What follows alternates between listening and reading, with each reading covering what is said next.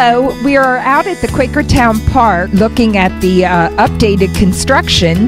The construction has resumed on the amphitheater, which had stopped due to the weather over the winter, but it is expected to be completed by the end of May and open to the public sometime later this summer or early fall. The pond is filled with plant life, which also has been coming to life.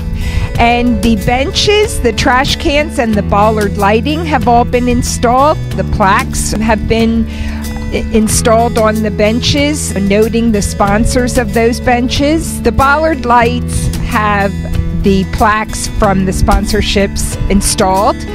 And the park is really coming along. We still need contributions, so consider being a friend of the park, buying a brick, or sponsoring a tree.